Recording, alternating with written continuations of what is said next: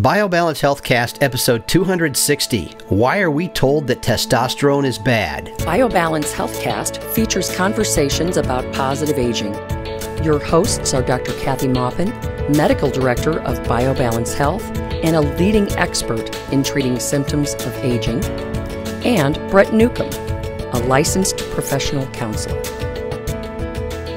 When Dr. Maupin and I were in Europe last year promoting our book, The Secret Female Hormone, we had an opportunity to go to Cambridge, which is one of the oldest universities in England, and visit the Cambridge bookstore and library. And this is like the oldest continuing operating campus bookstore and library in England. And while we were prowling around there, which is a fascinating place to go, you got into the medical section, which, you know, I was over in the history section or something. You were in the medical section. And you found this book on testosterone, which is a tome. It is. It weighs about 8 pounds. And you actually bought it and carried it home rather than packed it because it would cost too much to ship. And because you were reading it. And it was in the medical. It was in the medical school section. So they were using this for teaching. Yes. And it has some of the most intensely focused research data that we have been able to find about testosterone and the replacement of testosterone. Able to find anything like that here. And so we were talking about why. Why are we not finding this book here? Why are we not finding summaries of these reports? Why do doctors not know what's in this book? And in part because we're frustrated with how to get the message of hormone replacement, and in particular testosterone replacement, out to the public and to doctors when there is a systemic resistance to it. Right. And so this week we're talking about it. Our blog and our podcast is going to be titled, If Testosterone is So Good, Why Does Organized Medicine Resist Acknowledging It? Are they lying to us? And if so, why?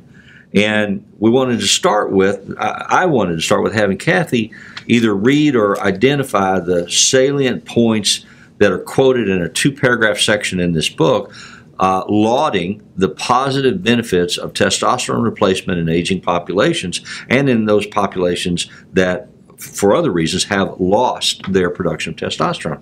And how it is, it seems to be something that is a critical intervention point at the onset of the aging cascade that can prevent a lot of the illnesses of aging either from occurring, or it can minimize the impact of them in very positive and beneficial ways, which is the argument that we make in our book. So I'd like for you to start with that if you can. I mean, you want to read it or you want to recite key points, however. I'll recite key points. Okay. But I want you to know that this is from a very large chapter in this very large book, which has extensive footnotes, has extensive resources, references to articles from all over the world, and big population articles. So, and the book is hard to remember the title. It's just called Testosterone. And it's a 4th edition, Eberhard Nieschlag and Herman M. Baer, Cambridge University Press. So this is what the article, or excuse me, the chapter on testosterone replacement, and it deals with both men and women, men primarily, of course. So my question is, for organized medicine and for you, if testosterone can make us live longer, decrease insulin resistance and diabetes by 44% if we replace it, decrease the thickness of our arteries, which means decrease our chance of having a stroke or heart attack, decrease our LDL cholesterol, the bad one that causes heart disease, decrease the rate of stroke, suppress inflammation, decrease fibrinogen, which causes blood clots, improves sexuality, improves erections, improves, for women, vaginal wetness. And the ability to be aroused. And the ability to have a sex drive. Right. Improves cardiac output for patients who have had a heart failure problem. I mean, heart failure, the muscle isn't very strong. It helps cardiac output and makes it push blood out better. It also prevents and treats Parkinson's disease by increasing dopamine levels. It improves our our immunity. So it improves the T cells that kill cancer cells, that kill any kind of infection, improves our ability to respond to immunizations, because we lose that after 70 if we don't have testosterone. But most importantly, it decreases mortality for all causes if patients take testosterone as they age. All causes. So why won't anyone put this on the front page? Well, and a cynic would suggest that perhaps it's because it is not a patentable, licensable medical invention. It's not. Well, there are pill. some testosterone creams, gels, patches for men. Right. And they're synthetic testosterone. So they make it, it's not from a plant like the pellets that we use. It may not be the best delivery system, but when they give this to people, they don't say testosterone as a patch has these side effects, or testosterone as a gel creates more estrogen and causes man boobs. They say testosterone. So they use a blanket statement to condemn testosterone for the side effects, yet you never hear this list of all the things that hurt aging people, keep us from having our life, our joy of living. It keeps it, I mean, I didn't even mention arthritis. It was in there as well, but it keeps your joints oiled so that you can get around. It keeps your muscles thick so that you don't end up with a walker.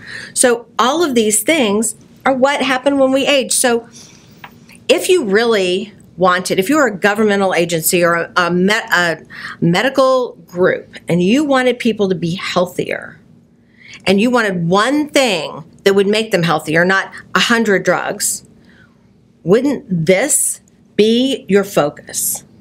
Wouldn't you scream this from the housetops? I would, because I've learned the things that you've taught me. But if I were a bureaucrat or in either government or big pharmacy, the FDA, I'm not sure that I would, because there's a systemic inertia in those institutions that resists change.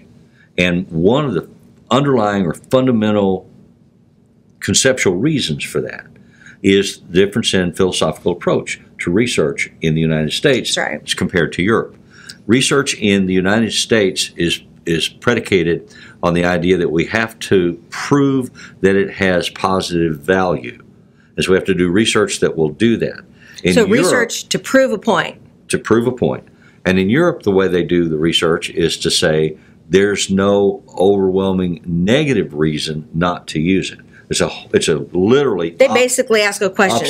Scientific research should ask a question: does this work for this reason, or does this work at all? Work at all? Why? And what are the side effects? If it does have any. Yes. So it should ask a question, and then the research should answer it. Instead, we have. It used to be like that when I started practice, but now all research is suspect, because when I look at it, they're trying to prove that something's true or trying to prove something's not true, and you can manipulate the data so much to make it say what you want it to say, and that's what we've fallen into. That's what we've decreased our scientific curiosity down to getting paid to prove a point for a drug company or for a country. And then the FDA uses those answers, those research, research studies and results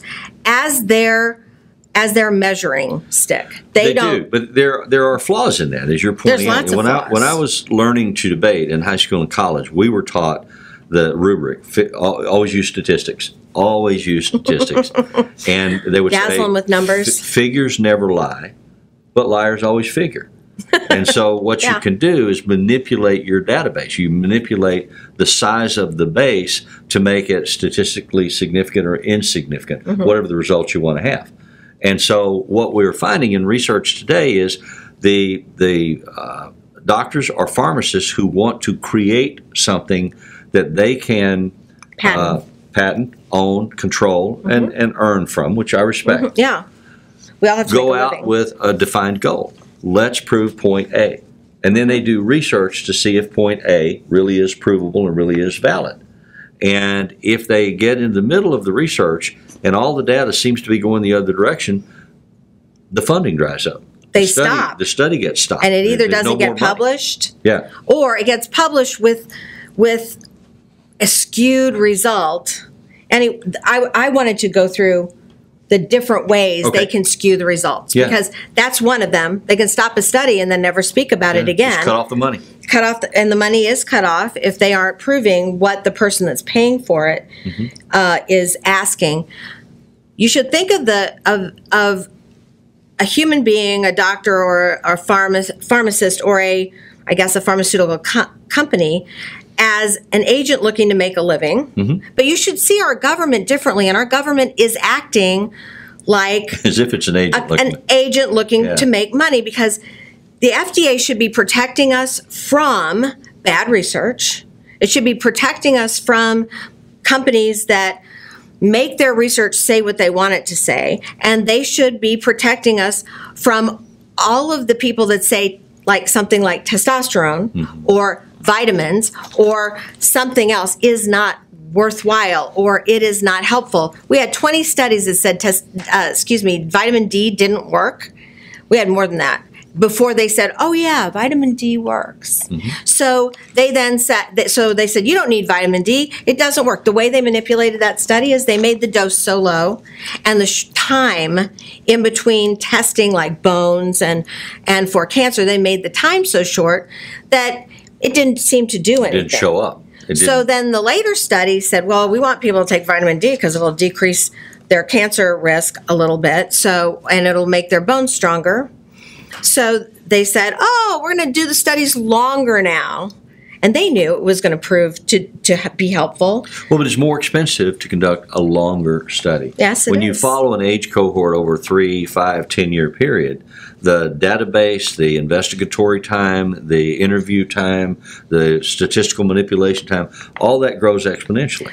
But you should trust your government and the NIH and the FDA to actually not have a preconceived goal in testing things. Yet they do. They're looking at You think they should be looking for the truth. They should be looking for the truth. And They pure shouldn't- research. And pure research, and they shouldn't be they should be looking But for. there's no money in it, in pure research, except the serendipitous occasion where they accidentally discover something that's wonderful. Accidentally, like Viagra. It was supposed to be a blood pressure medicine. And it's wonderful. And then they quadrupled the price, and now it works for ED. So, I mean, that it was being tested for one reason, ended up being something else. In that way, by increasing the price because people wanted it more, it didn't have so much competition, it was the first of its kind, then the government played into it, saying, okay, you can charge that for that. You can charge $20 a pill. And the insurance companies are only going to give you 6 a month. So you can only have sex 6 times a month. I mean, they're managing our lives, and they should be at our beck and call. We should be able to say, don't lie to us anymore. So is there argument that there are negative side effects if you have sex more than 6 times a month? No. Or if you take more than 6 Viagras a month?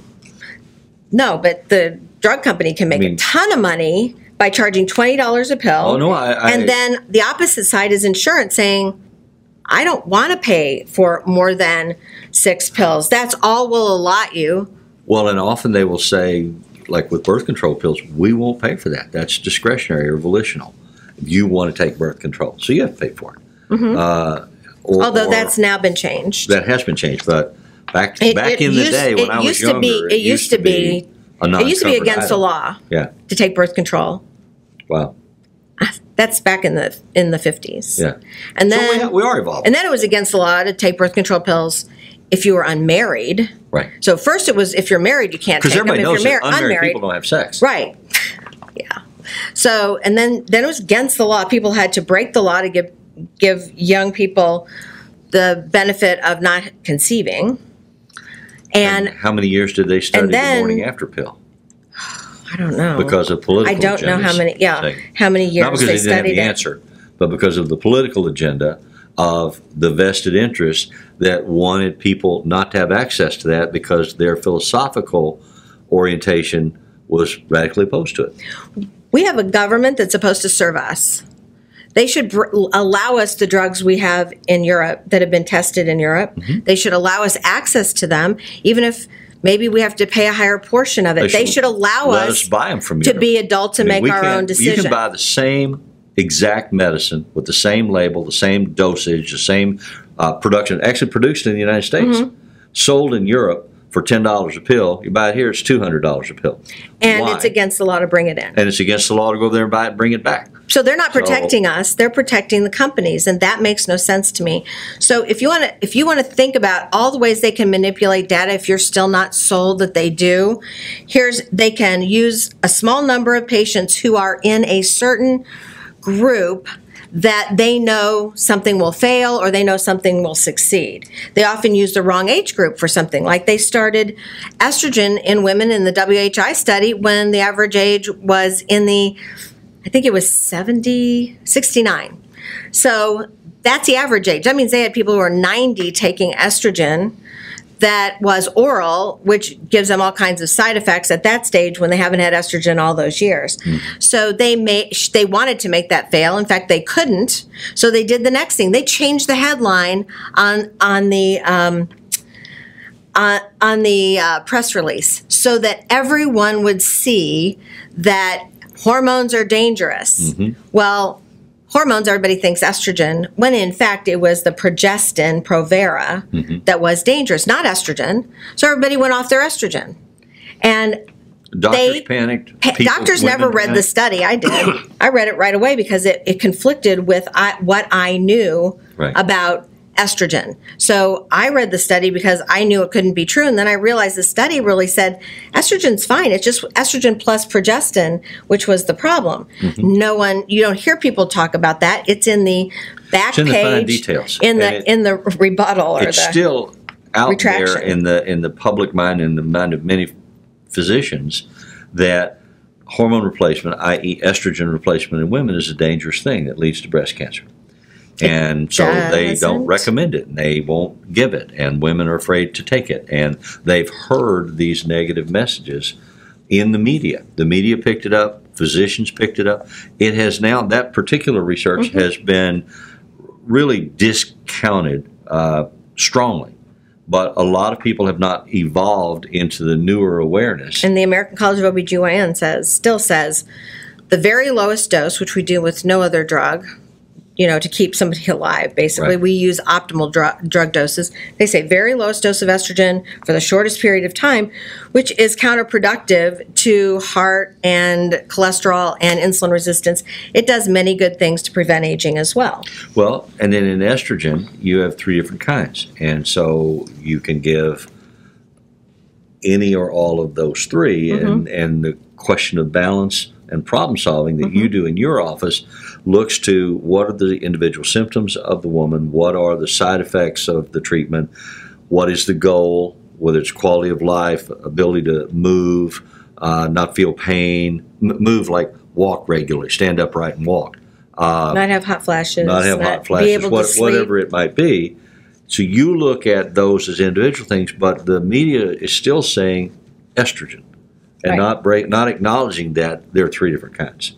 And on testosterone, not acknowledging that every different delivery system creates a different side effect profile. And that's one of the reasons I use pellets, because they have the fewest side effects, and they act more like our organs, ovaries and testicles. They act more like that. They're not the same, but they give us fewer problems.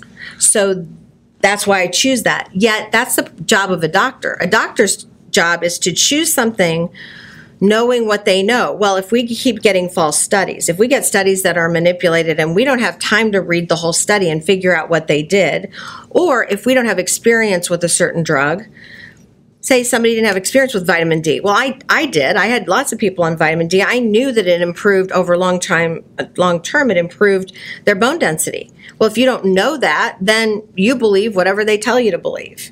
And then there's these guidelines. American College of OBGYN, American College of Surgery, they give you guidelines which we're supposed to follow, yet if you look at them legally, they're considered the lowest level of care that is possible. Okay? Because the least amount of intervention is the best. Well, no, it's the lowest. Really, guidelines are used for the legal system. So if you follow the guidelines and you do nothing more than that, then you're okay. But if you do less than that, then you're not okay. And guidelines change all the time.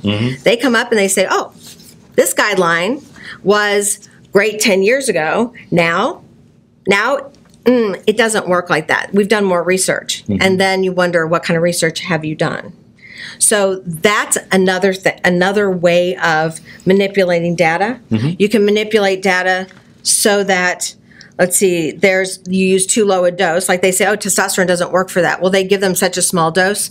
Of course it doesn't work. It's not physiologic. It's not a physiologic dose. So that's one of the things. But all of these things are to either scare us from having our doctor give us the proper advice, or they're getting us to take 10 other drugs instead of this one medication because that makes more money for the drug companies. Watch anything on television. Watch any sports activity. One of the primary advertising revenue sources for television is the pharmaceutical industry. And they sell drugs all the time with these wonderful, beautiful, soft commercials. And then they say, and then you can die. They don't tell you what it's for. They don't tell you what you need to get X drug, because then the flowers will bloom and the sun will come out and the children will sing. Advertising. And it's wonderful. And then at the end, they have this guy in this little flat monotone voice say, not recommended if you have this and this and this, and this could kill you and you have to take You sound like that things. guy. Yeah, well, and people are trained not to even hear that part. None of that registers, but they legally have to say it because the lawsuits need to be protected. Right. Yeah. Yep. So, they have to be protected from the lawsuits so that they don't get sued for having side There's one other effects. additional point before we run out of time that we want to talk about. In the decision-making matrices of the philosophical approach of government and medicine in the United States as opposed to Europe. Well, even in Europe, the same issues come up. And it has to do with the concept of social engineering. When you have a volume of people, certain population distributions, and you have a funding base, and you have to provide resources for all those people that come out of that funding base, you have to make hard decisions. You have to ask the question, why are we replacing 2 knees and a 95-year-old overweight woman? Who's paying for that? And why are we doing it? And what's the benefit of it? Why do we develop a cancer drug and then allow a hedge fund operator to buy that drug, which was selling at $700 a pill, and within 24 hours of having bought it, jump it up to $15,000 a pill on his own recognizance just because he can make more money off of it? I mean, the social engineering behind, do we want to provide that medicine to keep people alive, or is it just a commodity that is marketable, is a question for societies to resolve in their political systems, their moral interpretations, their legal decision-making. But those are also involved in the inertia, the resistance to accepting that testosterone, and especially testosterone for women, is a good and viable treatment that will prevent a lot of negative impacts in the cascade of aging. Well, governments and insurance companies work on the short term. Right. We've got the money here. What can we spend it on in the short term? So they're always putting out fires, say with the aging population. They're trying to, they're spending their money on keeping the aging population alive without a quality of life. But then if they have that money for the aging population, they can't also spend on prevention. So then they scare us, because that's the only way to keep the American people from wanting something or petitioning for it. They scare us about testosterone, labeling it with scary side effects that are not really true unless you use a oral testosterone. So that's another way of misleading us from getting what we need. And this is where my cynicism comes in. And this is mine, it's not yours. I know. So I'll take ownership of this. But insurance companies are in the business to make money. They're not in the business to provide services to you so that you can have a better quality of life, because when God's in his heaven, all's right with the world. No matter what they say. It ain't about that. It's about making money and keeping money. So the end of my apologia about the insurance industry. So we've got government that's not working for us on our behalf for our real health, because our tax dollars are funding them. They're funding NIH and the FDA and all the other agencies that control what we can have in the land of the free, okay? And seriously, not free dollars, free choice. And then they're also populated by all of these companies who are trying to come together and get what they need in terms of making their market share and making more money. So we're in the middle of this. We're not getting what we need. We're not having it paid for by insurance. We're not even allowed to, we're not even told this is okay, and everybody's afraid of it when it can do all of those things to keep you alive. And I had to go to another country to find out. To actually have it in one chapter in one place. Yes.